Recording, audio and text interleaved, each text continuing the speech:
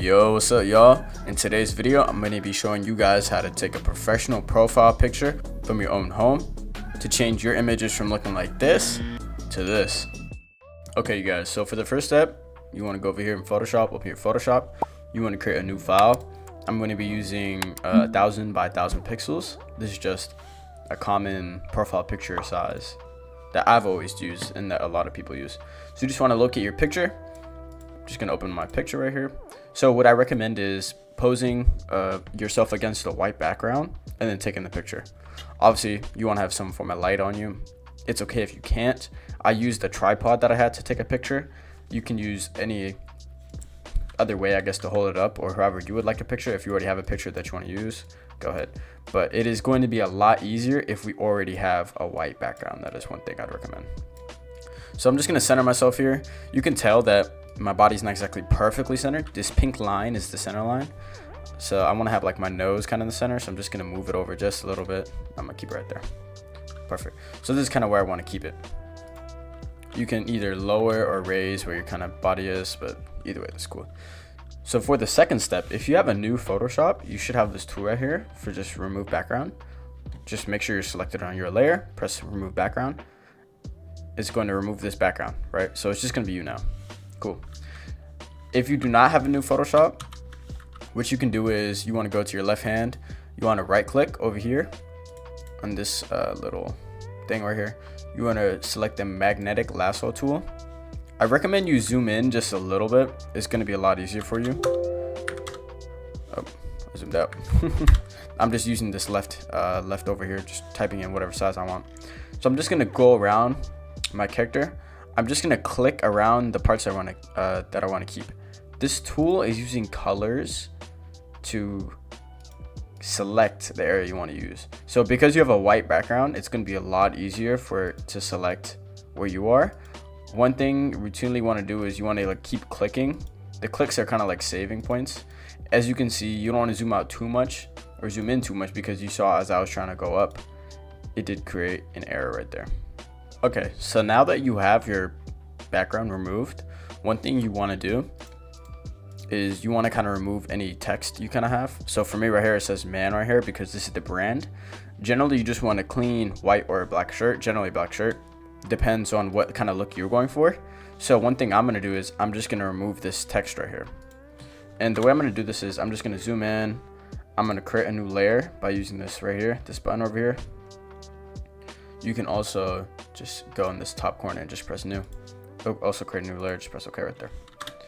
So I'm just going to use our dropper tool. I'm just going to select the color near it. And as you see, it basically faded it away.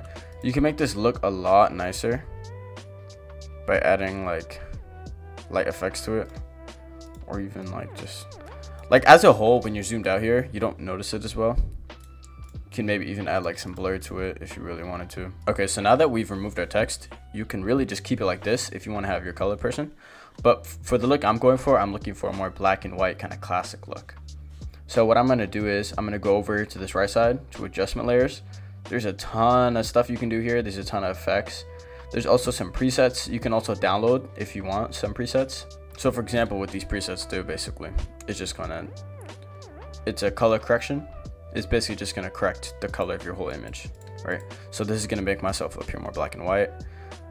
But one thing is this, my face doesn't look very radiant, right? It doesn't look very vibrant. It looks very dark.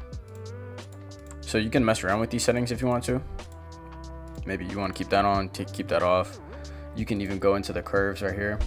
You can adjust the curves to how you like. These curves basically just correlate to the settings of how the effect works, right? So another step we're going to do is we're going to create a new layer. We're going to select our color white. We're basically going to be creating a light kind of layer. So I'm right clicking with my mouse and just going to open this. After I'm selected on brush, you have to be selected on your brush, which is this over here. And then I'm going to right click. I'm just going to change the size to maybe around, I guess this works. Hardness on 0. Doesn't really matter which one of these you use, because you can always just kind of change the effects or whatnot. So let's just stick with this one though. So we have a white color. Just gonna press right here. You see it kind of creates a light right here. But I only want that on my layer. I only want that on my person. So I'm gonna come right here, I'm gonna drag it below the layer that you have your selected image at. I'm gonna create a mask, create a clipping mask. I'm gonna go to soft light. You can go to soft light. If you turn that off and turn that on, you can kind of see how it looks. You could also do a ton of other effects. Do overlay, lighten. This is really just preference, right? You have plenty of options.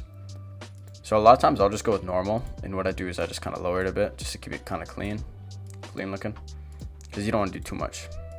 Another thing you can do is you can also add your own personal CCs, your own personal prefix, your own personal effects, your own personal whatnot to your image to make it look as nice as you want. If you're looking for some packs, if you're looking for some effects, you can always just go on YouTube and search up free effects for whatever editing software you have, whatever photo editing, video editing, whatever you're doing, you can always just search them up. If you don't have Photoshop, you can always just pirate it, but I didn't tell you nothing. But there's a ton of stuff you can do. If you don't like how dark this is, you can turn it off. You can maybe just keep it like this if you want to have a more vibrant picture. If you want to do other types of effects, you think, oh, it doesn't look that clean, this preset doesn't look that clean, you can always just go in here, add your own black and white filter. You just want to click on it. You want to drag it about, so you want to drag it out. You can change how everything's looking, how it's going to affect the colors that are in your image, right? So we have all these settings that you do have.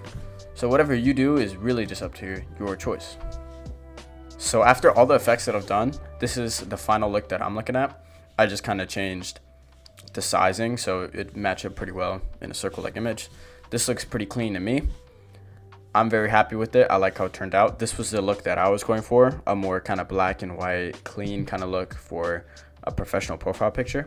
Always remember that you can do personally what you want to do with the image. If you have questions, if you're curious, if you want recommendations, if you want opinions, you can always just leave it in the comments below. I respond to every single comment. And I really want to appreciate you guys just for making it this far, if you made it this far, and thank you for tuning in. Let me know below if you have any more tutorials that you would like me to do. I've been working around and messing with Photoshop for numerous years. I'm not exactly a professional, but I do have some experience with these things. So let me know below. And yeah, thank you for tuning in. Thank you for showing some love, and I hope you guys have a great day. Thank you.